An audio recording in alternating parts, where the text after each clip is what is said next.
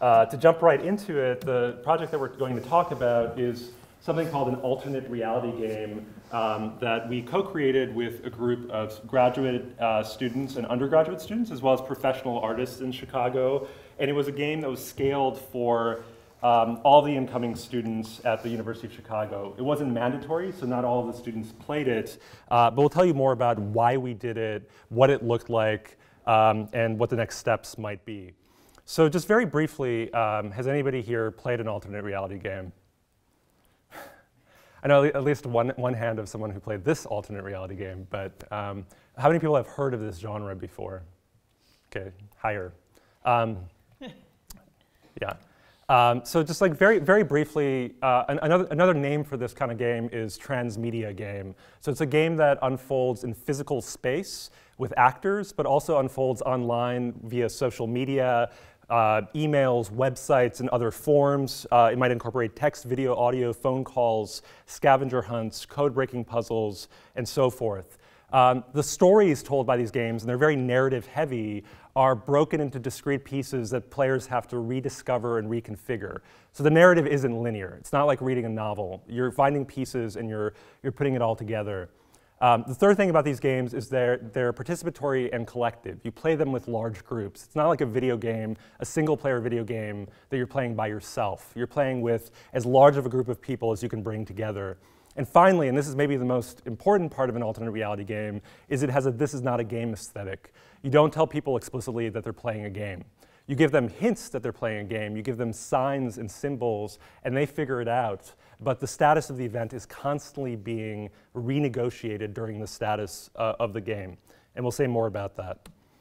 Just very briefly, I've been working on this kind of game since about 2011 at a much smaller scale. I've worked on a number of different games. Speculation was a game about finance, for instance. The Source and Seed were games about STEM education that were intended for high school students. And The Parasite is a game that Kristen and I, we're talking about now, that we created for the first year orientation, along with Heidi Coleman and a number of different students. So why turn to a game at all for something like orientation?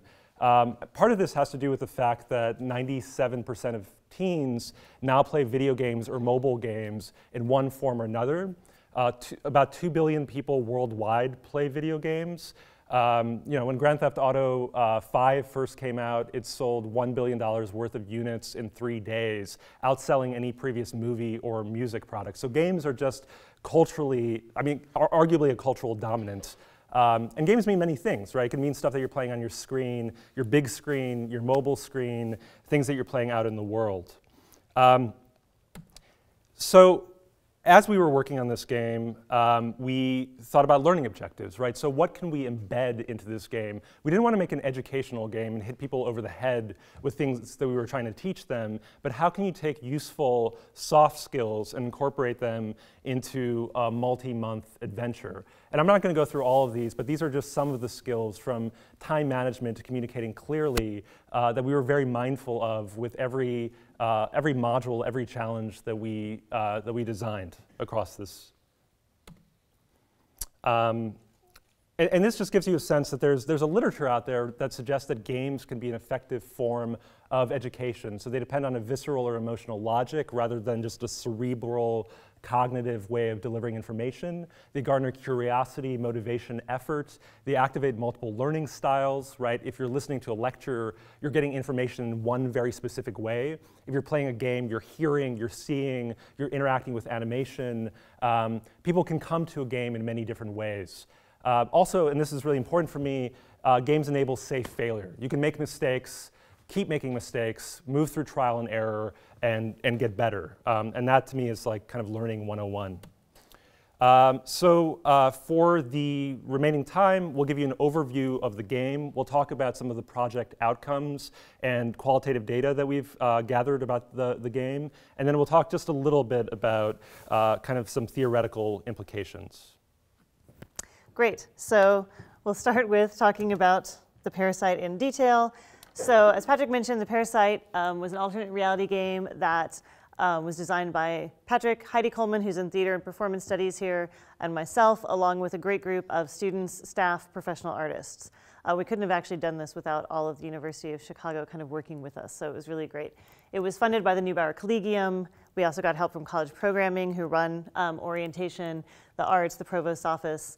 And we started, so this was, our target was first year orientation 2017, which starts in mid-September. And so we actually rolled out the beginnings of the game online in early May, and people played from May until September online. Then there was site-specific play here during the week of orientation, so September 17th through 23rd. And I'm going to go into a little bit of detail about what these different kinds of games were, but this just gives you a timeline. And I would say because our target date was to roll out the online in May 2017, we started working on this about a year before, right? So it took about a year, I think, to get everything in place to make sure that this was going to happen.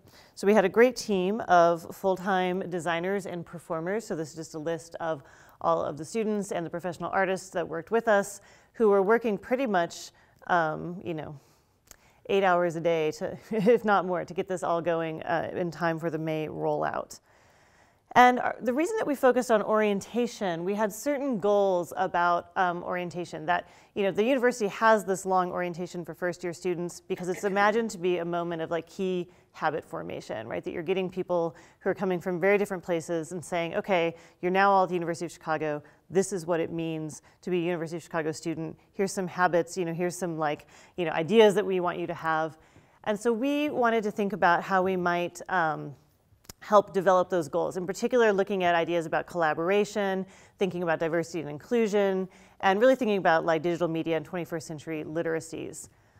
We also really wanted to work with underrepresented students to give them a greater sense of belonging at the university. And this was in response to a climate survey that the university had done that showed that first generation students, students of color, and LGBTQ students reported feeling alienated during orientation. That was the first moment at which they started to feel not a part of the university. And so we wanted to see if we could intervene upon that.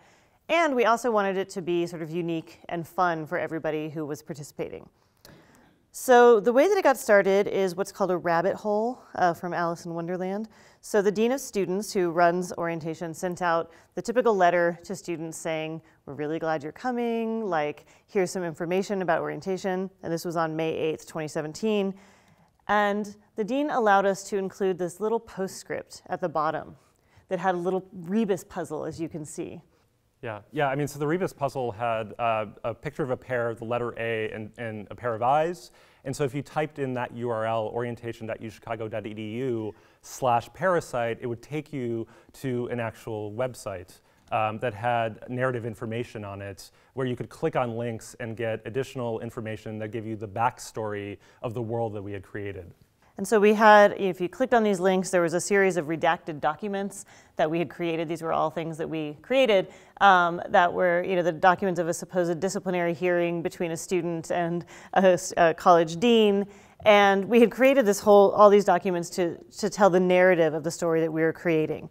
And just to illustrate that, not everyone, I would say a small percentage of people saw the rebus puzzle and then figured it out. So it really just took one person to do it online because they all were part of this Class of 2020 Facebook group. And so one person was like, hey, what is this? And then it kind of started people going to try to learn more about it. And so in the focus groups, the people who played were really excited about this entrance into the game. So one of them said, whenever I used to read mysteries or any kind of story, I'd always be like, it'd be so cool if that kind of thing happened to me. And then that kind of thing started happening to me. And I was like, I guess I've got to do this now. So there was a sense among them that there was this kind of mystery that they wanted to follow, that they were being invited into something.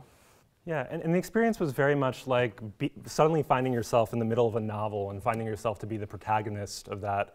The story that we gave them had to do with a secret society called PS that had existed at the University of Chicago since 1896. We created fake documents suggesting that the secret society actually had existed since 1896, put those in the library and various other places. And we basically said that PS was motivated by solving large-scale social problems. So rather than hazing and doing the kinds of things that frats or sororities sometimes do, this was an organization that was committed to a different kind of social change. The one kind of science fiction part of the story was that we said that there was a mysterious room that appeared only once every 11 years at the University of Chicago, which I will neither confirm nor deny. And that this was the year, this was in fact 121 years after 1896, so it was 11 times 11, right, the kind of the year that this was going to happen. So this was a very special moment of the appearance of the room. In the midst of this, we had many characters. We had these kind of red monk characters called the Reticulites.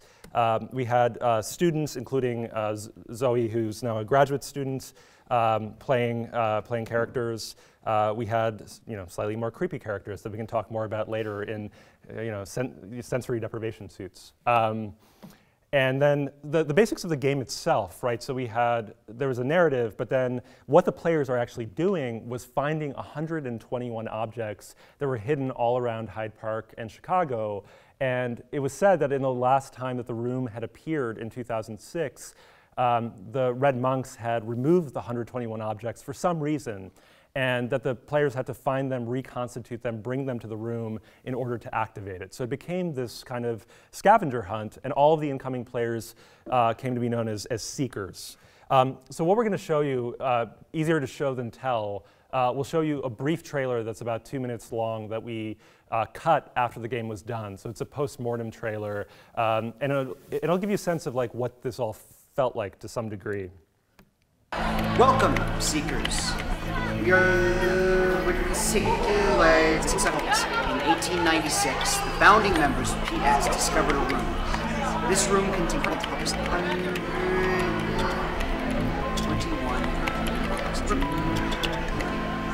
has appeared only once every 11 years on University of Chicago. PS formed to protect and study the remarkable objects contained. Consider it. These records are simple. Now, 11 years of latency. Possibility to save yourselves.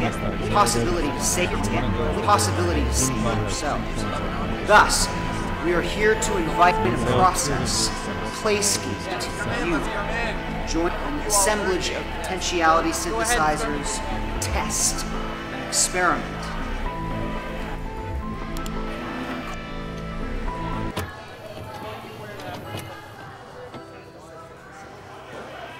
We implore you to connect with the other seekers, find these 121 objects, and return them to the room.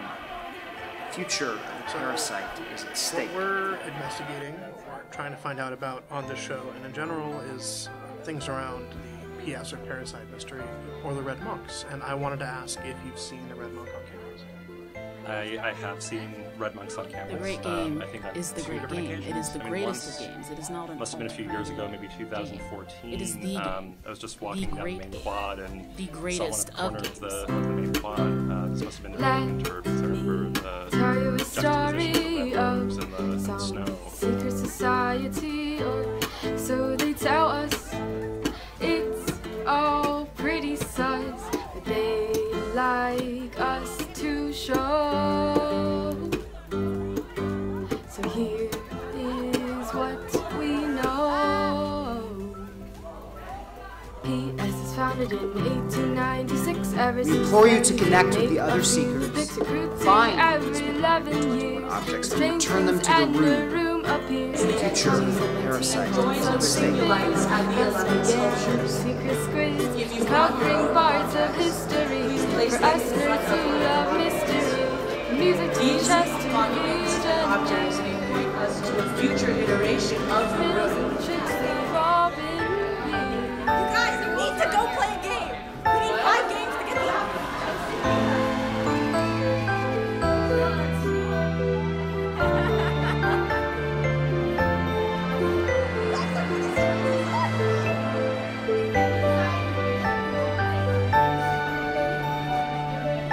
Go.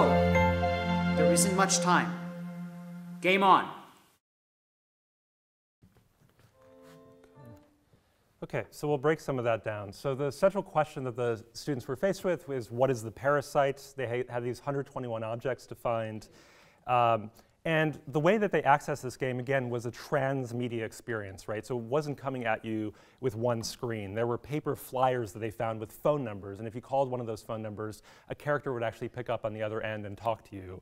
There were Facebook pages, Twitter feeds that were kind of leading them into the game. Again, the word game was not being used anywhere early on in the process. We created a card game and sent it out to all of the incoming students. Some of them played it, some of them didn't. But we had a kind of like in-game session of gameplay. And just to give you a sense of how deep this went, we found out that some of the students were interested in Dungeons and Dragons. And so we created, I mean, really, the graduate and undergraduate students created a 35-page D&D campaign that looked like a real D&D campaign that was an allegory of the Parasite, the very game that they were playing. So it was this kind of meta process. And some of the students actually played this game of D&D on Google Hangouts before they came to campus for the first time. So this is like, you know, nerd times 3, which I love. I mean, this is, you know, like my bread and butter. You know, twine narratives, so like kind of interactive narratives came into this online. We did some very minimal augmented reality work at the Smart Museum, so we really used site-specific play. You heard in the trailer a podcast that came out regularly about Hyde Park conspiracies that included information about the Red Monks. There were posters, so there was a pre-orientation course that I think 25 or 30 students took for a week. That was an actual course about new media and games, and this was all online. But hidden within that course were puzzles that led back into the game. So there was a course that lasted for like 4 hours a day, and then there were puzzles that lasted for another 4 hours if people wanted to do those. And they were all kind of like hidden into the website of the course. There were puzzle chatbots that people had to like play with and crack. And you know, the puzzle chatbots were one of the things that participants in the focus groups loved, because this was all before they came to college, right? This is the summer before college.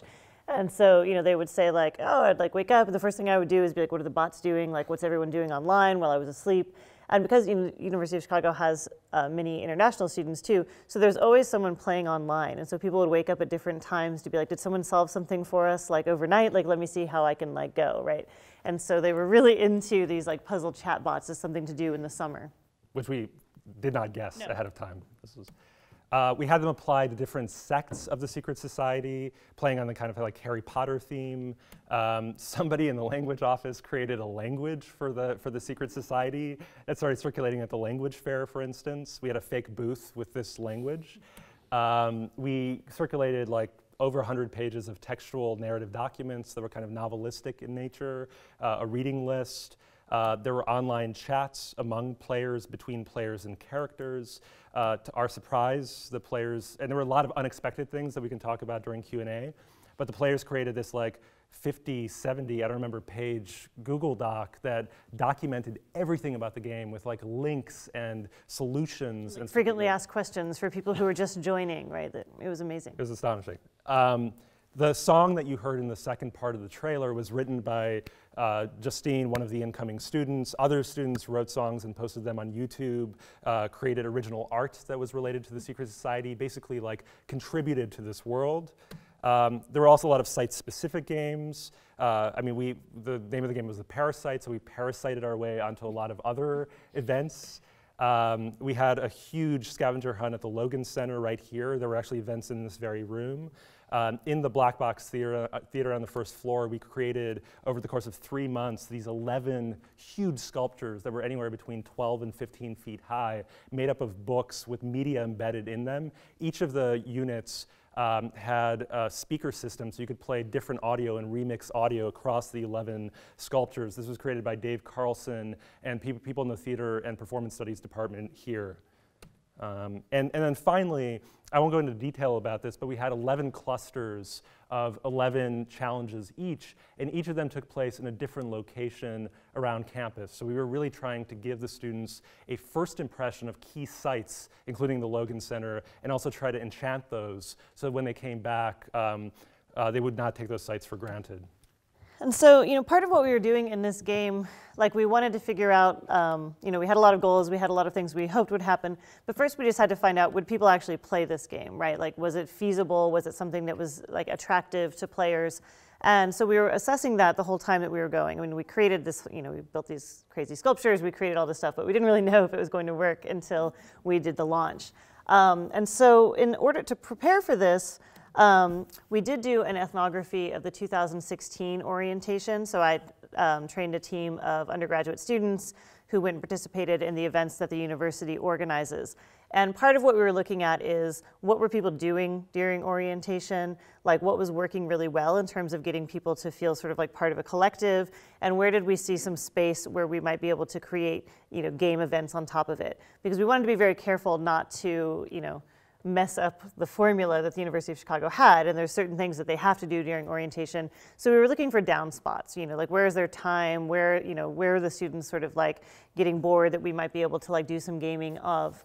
And then we did focus groups after, like 2 weeks after the game ended in October of 2017, and we just recruited first-year students. They filled out an online survey, a screener, and we advertised that we were looking for students to talk about what they remembered, their experiences with orientation. And so we managed to get a group of people who had played the game and who hadn't played the game, which is what we were looking for in the focus groups, to figure out, for those who were really motivated by it, what was the driving factor, and for those who didn't, what was it about that. And so we were able to also, we had our design documents, and we were able to look at, the content that the players were generating as a form of, assessment of what people were finding engaging about the game. So we did have some kind of basic idea of how many people were playing. So before they even got to school, we had about 611 people who had engaged with the game, right? And that again was out of 1,700 students. I would say by the time we finished, we were probably closer to 800 to 900. So we got about half of the students. But that's just sort of in terms of online engagement. We also, most of the live events that we did had between 35 and 300 people. So we did an event at Rockefeller Chapel that was a silent film, which I think we didn't expect would be that popular, but it was hugely popular. The people were really into it.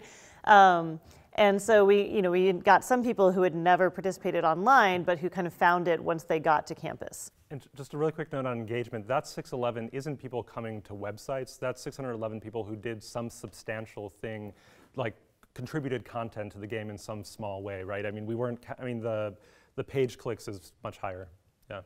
And so, we can also sort of see what students were posting, right? So this was, one student at the very beginning saying, I was trying not to get heavily invested into this, but now I'm heavily invested into this, right?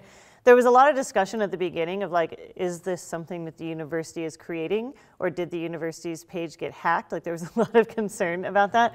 And so then, there was sort of a sense of okay, fine, if the university did create this, it's genius, right? It's working, I'm making all these friends.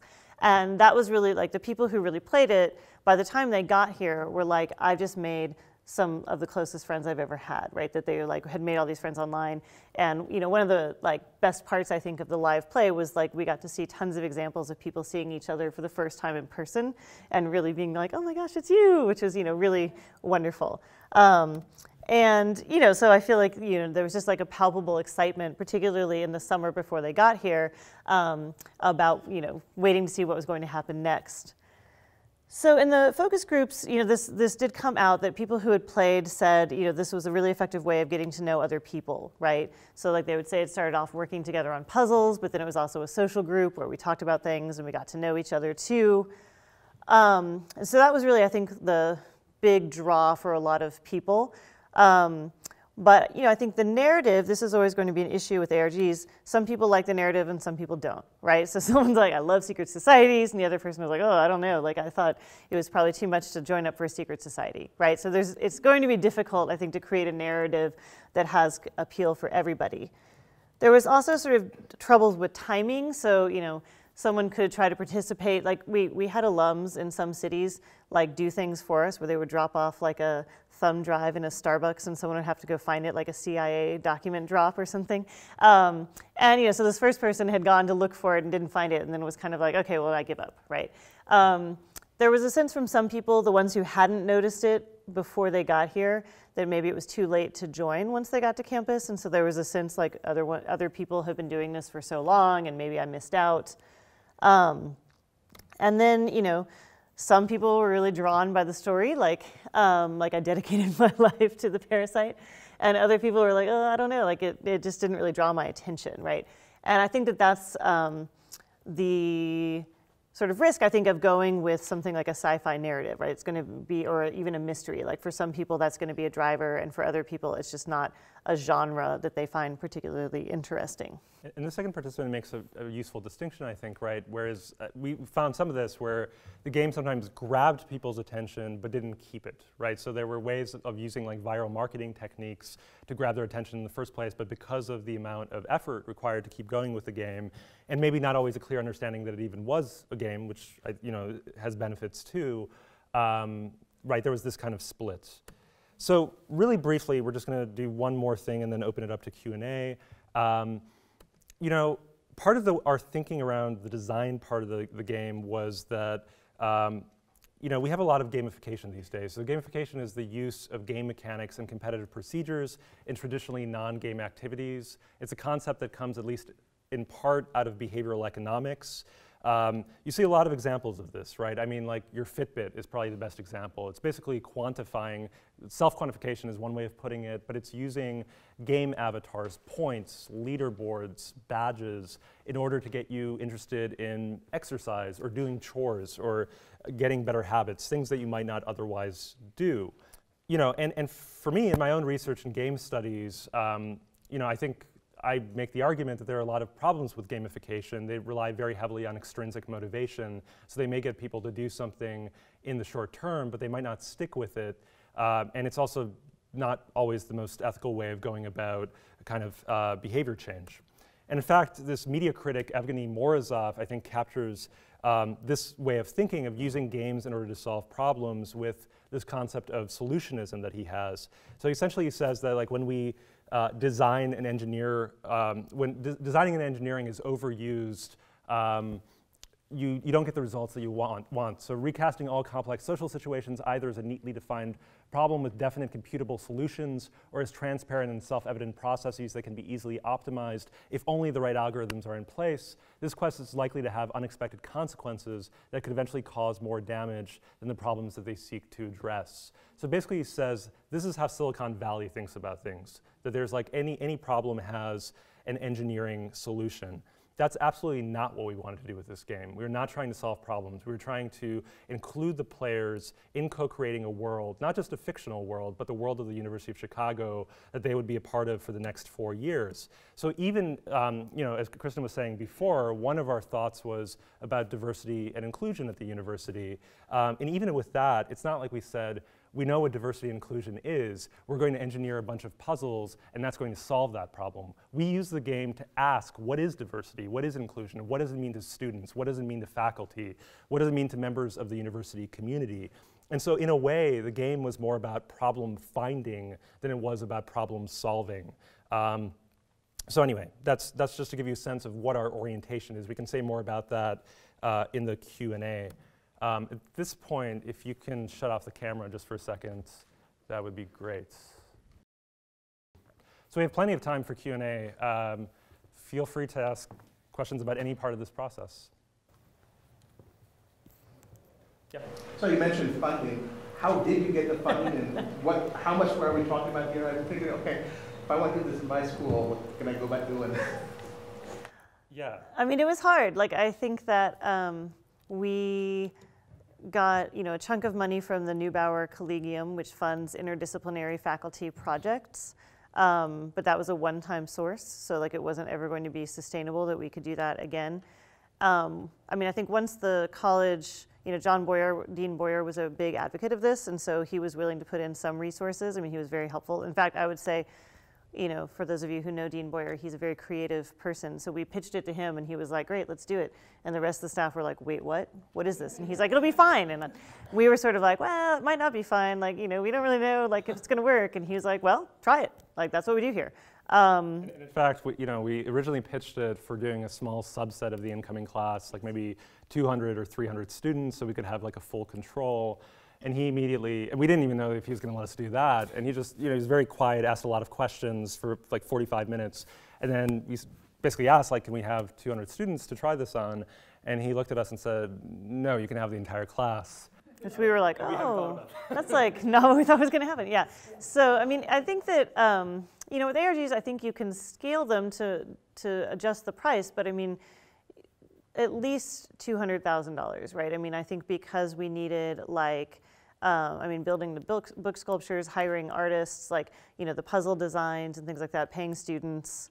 And so, I mean, I think this is like the downside is like it is hard to fund, right? I mean, there's not a lot of outside places that are like, oh, this sounds like a great intervention to fund. And so right now, we have our hopes hanging on the National Endowment of the Humanities. But it just depends on your topic, right? I mean, so like the first 3 games that I worked on, super cheap, but like also meant that like 2 people were working full time to make those work. Those were largely online. This got funded through an arts thing, the Gray Center. The Source and Seed both got funded through, one of them was the NSF, one of them was the MacArthur Foundation. The Parasite got this Neubauer funding, now we're going for the NEH. So we're going all over the map in terms of like the disciplines and trying to get money for this kind of thing. And Kristen's right, it doesn't quite fit into any single discipline or even 2 or 3 disciplines, which is what excites us so much about this, right? I mean, it seems to be like another model for thinking through education, but it also means that the pitch, no matter how tight, is going to seem more diffuse than something that is a kind of N+1 intervention. Yeah. But this can be done in many different scales of funding. I mean, we went all out in terms of like the team that we had working on this. We had musicians, we had like computer scientists, I mean, it was partially also like an experiment in like, what can the University of Chicago do with transdisciplinarity? But like I said, I mean, the Source, Seed, all of these other projects were cheaper. I mean, I think we'll look back on the Parasite, 5 years from now and be like, wow, we really just like threw everything at the wall. We're like, what happens if we do all this stuff? But I think it was useful that, one of the things we learned was we could have done probably more online stuff, because that was really, in the summer, in the focus groups, the students were like, all I did in the summer was work and think, what's college gonna be like? So like that was a time in which they really liked having something to do. Once they got to campus, there was a lot of things competing with their attention, and so I think we could have done more online stuff, say, which would have been cheaper than building book sculptures, but that was cool, so, yes. So then this was a one-time program in 2017? Or? Yeah. We did not repeat it this year. We're hoping to repeat it next year. Yeah. And so, we did wonder if, because we didn't do it this year, if everyone was looking for it. So that it became an ARG on its own, where everyone was like, is that a rabbit hole? Is that a rabbit hole? So it could have like generated something like that for the first years already. But yeah, we definitely needed a year to kind of step back and be like, well, what did we do? And to figure out the money. I mean, it really is just, this is something that Patrick and I are doing as a research project, and the university has been gracious at, letting us do this here, but it's not like their project to fund. So that's really on us. So I want to kind of piggyback on that. When you do it again, will you do the same, or you're going to have to tweak it or rewrite it completely, or just? It'll be a totally different narrative. Yeah, these were some of the mood boards for the costumes and the things, totally different colors. Yeah, so no secret society. Yeah. No masks. 100% different. Yeah. So how do you assess whether it was successful or not? I mean, I think that, success in terms of getting people to engage and, make friends before they got here, I would say it was definitely successful. If we look at who played and who didn't play, students who were less likely to play were athletes. And I think a lot of that is that they come a month in advance, and so they already have their community, so they're not necessarily like looking for other parts. And people who are really drawn to being in fraternities and sororities, which again is another kind of community where you can kind of get in there and have friends sort of automatically, right? Also in focus groups, we had, someone who described himself as an econ snake who was like, I came here to make money. So like, I don't care about what the orientation was.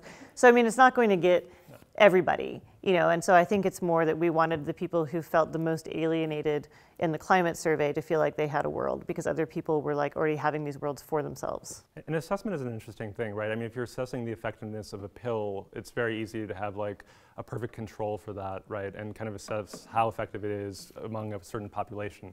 For something like this, it's like less a single intervention than like 150 interventions that are part of a platform. And so these kinds of focus groups, interviews, surveys, I mean, these are things that we can keep doing to get a sense of the effectiveness of all of this. But beyond a certain point, right? I mean, it's like you're not writing a book or creating a film or something. You're producing this world, and everybody who went through it had a very, very different experience of it, and that's partially the point, right? I mean, that I think is the strength over this kind of intervention over a traditional lecture format or something, which is very common in orientation and in fact in teaching nationwide.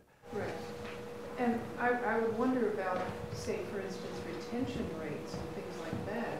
You get students who are involved already in the summer, you know, you're more likely to have Right, so we thought about doing, part of why we wanted a control group was that we'd be able to like look at the people who played it and have more of an assessment. And so right now, all we could basically do is compare 2017 against 2016, but it's not really like a great comparison, particularly because 2016 was the year that the college sent out the Safe Spaces letter, which was the worst control year because it wasn't like just a typical year. So it was a year that had a lot of buzz around it in a way.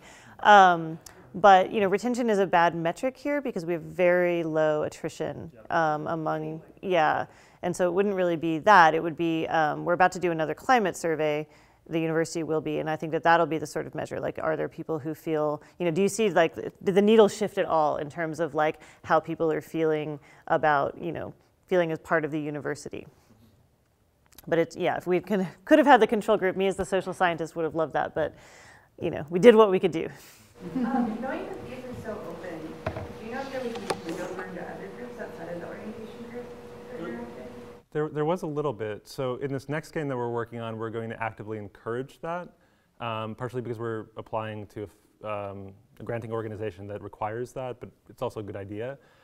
In this case, there were people, you know, there were graduate students here. There was like an MIT professor who started playing it from afar, like the online part of it. Like we would get these emails from people on the outside discovering elements of it, partly because we were using social media. So like months before the game started, we had this Red Monk Sightings at UChicago Facebook page, and every few days, a photo would go up of a red monk somewhere on campus, and people started joining this. I mean, there's a fairly large community, and eventually we would just like let a red monk go for like 5 or 10 minutes and make sure there was an escape plan, and people would get their own photos and send it into the site, right? So we kind of, at first it was staged, and then it was only partially staged.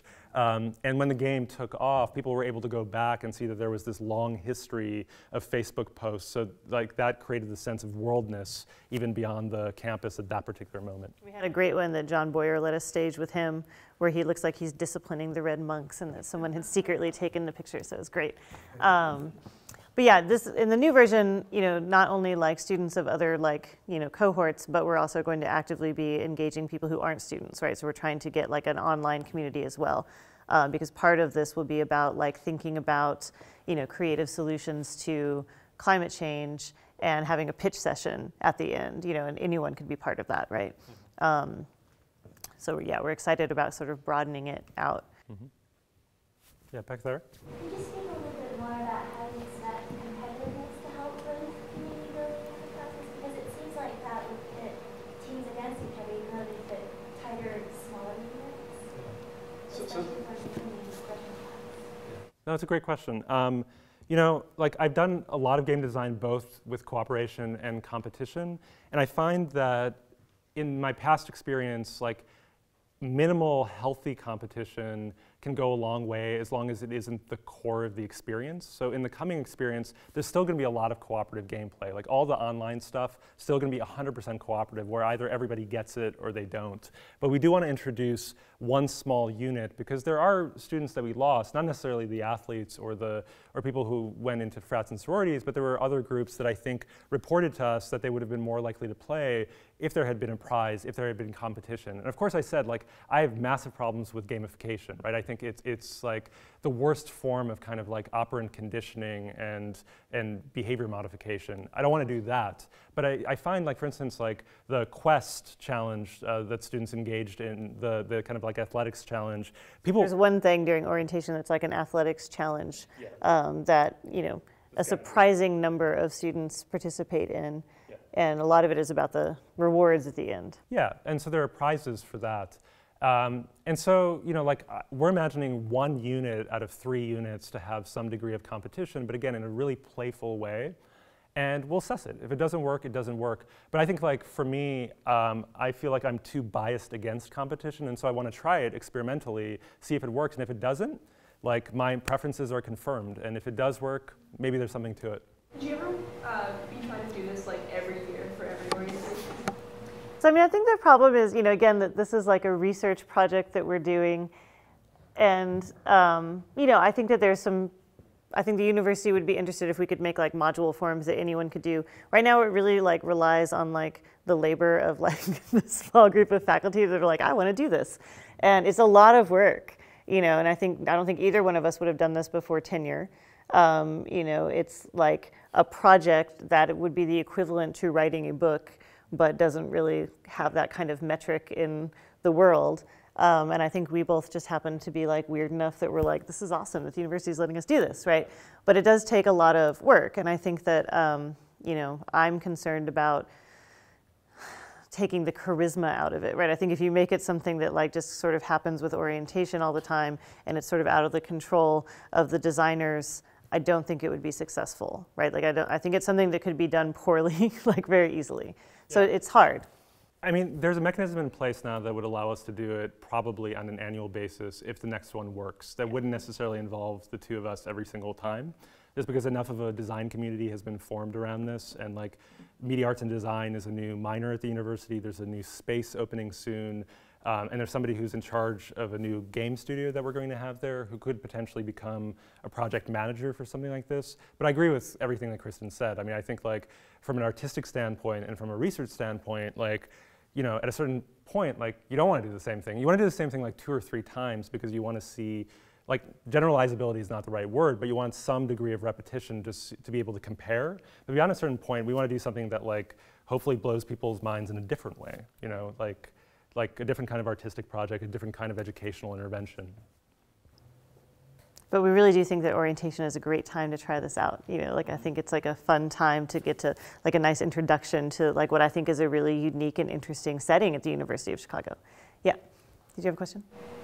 Yeah. As different types of polarization might keep incoming students off of social media, is there any intention to build platforms? Or is like the hosting costs and like the upscale time prohibitive? Like, yeah.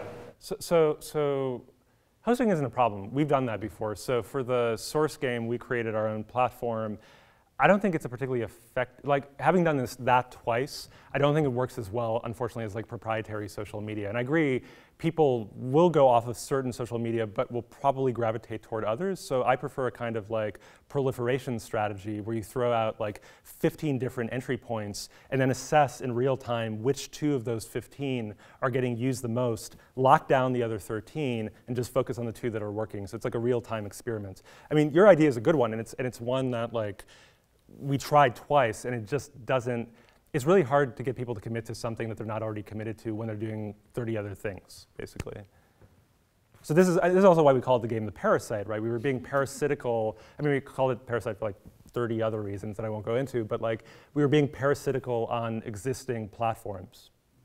I just found myself here on a one-off thought that, just from the work world, I'm in human resources. We have a very virtual consulting firm because everybody can work in every state and they can live in every state. And it's just something that I thought, gosh, it would be kind of neat to try to connect, the idea like they never, until we have a 1 year, they get together and say, wow, I work for a real company because they're, right. So it's just a comment, just a thought on how you can extend some of this to other areas where you try to connect people. Yeah, absolutely. I think it is really effective for that versus like, the typical sort of trust exercises. Like, we can choose like, this is you like. Just don't have that ability. And they're, they're software folks and software folks that, definitely might have the resources to design something small. And I think, solving the puzzles was really fun because some of them, like you would need people with really different skills. So like you would like, some of the puzzles, it would be like, you'd have to understand like, poetic measure to be like, oh, I think it's this, or you could read like, Chinese characters, or you could, understood mathematic formulas. And so like they would really like get to see the different skills that their classmates had and be like, wow, this is really cool that you have this, or someone else would be able to figure out something that everyone else was stuck on. And so it was like really cool to see them having to have really like different skills to work together. Yeah, because they hate to move away from, even the work world is moving away from focusing on where your weaknesses and how to get better because you just never get better in it. So this is a way to kind of pull out where your new employees are coming in, where their strengths are, and you can see some of that about. I mean, this is like a design thought too that we had, right? Is like after having made a bunch of these, like you create like different episodes essentially where like different people can stand up as leaders, right? So like rarely can one person dominate the entire process. I mean, some people might try, but you know, you bring them in and out of attention, I guess. And so it really does distribute things really nicely. It's a good way of designing for cooperation too, where it doesn't like make cooperation optional and makes it utterly necessary if you want to complete the game. You talked about hazing. You said something about it, and then it was in the video, and I was like, why is that in the video? And that's kind of like a half thought related to a broader thought of if I set out to design something to make people feel less isolated or less alienated in the Ivory Tower, I don't know that I would have went for secret societies and the skulls and stuff. Right. So like that seems like an interesting knot of things. So can you just talk about that? That's exactly why we did it, right? So like when you're making something like this where you can't tell them it's a game, you have to play on their subconscious and non-conscious knowledge of genre, right? And a genre that everybody knows in one way or another is a secret society or Skull and Bones if you're in the United States or things like that. And that usually maps onto elitism, hierarchy, hazing, and any of these groups that are secret societies are basically engaging in the work of self-reproduction, right? Like, I'm going to do something horrible to you because it was done to me last year, basically. This is the insane logic of these groups. And so our design challenge at the very beginning was like, well, could you imagine a group that is kind of like that but doesn't engage in any of those structures? So instead of self-reproduction, can there be a group that is committed to self-obsolescence? The idea that I'm going to commit to a process that may make me as a particular person with my identity obsolete by the end of it, but would be better for the world in some way. And that's a very different way of thinking. That's a very different logic than what a lot of these you know, oftentimes fraternities or secret societies engage in. So it's a way both of like capturing genre knowledge and then flipping it on its head. Because sometimes the best pedagogy, right, is to make someone experience something and then give them the distance from the thing they just experienced rather than just saying X is bad, which is not very persuasive. This is really interesting how the players ended up creating so much content for the world. And the communities that were formed, like with those Facebook pages and people making YouTube videos and that like 70-page document. Do you have a sense of whether those communities have kind of like continued? Like, are those pages still active? Like, stuff like that. I mean, there are people in the room who might know better than we do for that last question. Yeah, I mean, you know, it was a kind of relational process. Like, we had some graduate students and undergraduate students working on the project who were really committed to the incoming students. And so a lot of it was just forming one-on-one relationships with the incoming students and encouraging that kind of production. But I also think it's like when people would create a really amazing thing, and as Kristen was saying, share it on the GroupMe, other people would not only want to compliment them, but add their own pieces to that as well. I mean, the kind of core group of players has kept in touch. I mean, I still see them hanging out together sometimes when I'm walking out of the reg or something. But in terms of like, and you know, and I know somebody else has been working on a kind of extension, small extension of this game, because basically at the end we said, look, this secret society is now yours, basically. Like, I mean, we're going to do our own next game, but the next game is not going to be like Parasite 2.0. It's, you know, maybe it'll connect to the world in some small way, but that's about it. And I think that, you know, in terms of like, I think the friendships persisted. I think it also, like when we think about, like I don't really think about success, I think about impact. And I do think that it, like so I've had several of the students in my classes now, and I know Patrick has, the grad students who are part of it, like one who I know, you know, like the students felt really excited to like see her on campus. Like in fact, in the focus groups, one of them said, you know, if I had trouble on campus, I think I would like contact her first because I think she would help me, right? And I mean, one thing that we learned that I think we thought we were going to have to lure students into like some of the events, like they had to go talk to a faculty person. So like there was one where like you had to deliver a pizza to a professor who was waiting in your office, waiting in their office, and you had to eat with them. So it was like demystifying faculty. And it turned out that that was really popular. Like we were like, oh, no one's gonna want to do this. And so like what we learned was like it really did create this kind of intergenerational contact too, in the sense of like, there's like people on campus who've been here longer than I have, some you know, undergrads, grad students, faculty, and like I could like go to them if something happened. And I think it was kind of, you know, it was nice for people. And I think, you know, the grad students who were teaching classes, you know, got these students who were taking classes with them. And I think, you know, my memory is that the core group of students contained a lot of people who were probably going to be more in the sciences, but that this brought them into the humanities like a little bit, right? That then like it created this idea of like, oh, like this is what you can also do like with the liberal arts. In this process, I mean, the things working out and not working out at different moments, like we really, like I can't like, we showed you a series of things that we did. That was a drop in the bucket. I mean, we were on a daily basis, you know, I mean, we were working for like 16 hours a day. I mean, it was like you were throwing everything at the wall, knowing that 50% of it wasn't going to work. That was the method, right? Like overproduce, move through every possible medium, see what attracts people, see what doesn't, and know that you're going to do this again, and you're going to do it in a tighter, more streamlined fashion. But it's like, this was like an experiment in terms of like media and learning outcomes and stuff like that. I mean, it also meant that like many of us, again, came out of this like super exhausted, but also had all of this data, and not just like focus group data, which is really, really valuable, but also just the experiential design data of having made this thing. Yeah. Is the green letters there a rabbit hole? If you spend your time? Yes, it's a. It's actually your game, right? Could be a rabbit hole. I mean, I actually think I understand. I mean, there's a typo too, so I don't. You never know what's a rabbit hole. It was early on a Saturday morning, you know. Yeah. So it's the new game is a question about students staying engaged with each other in the game.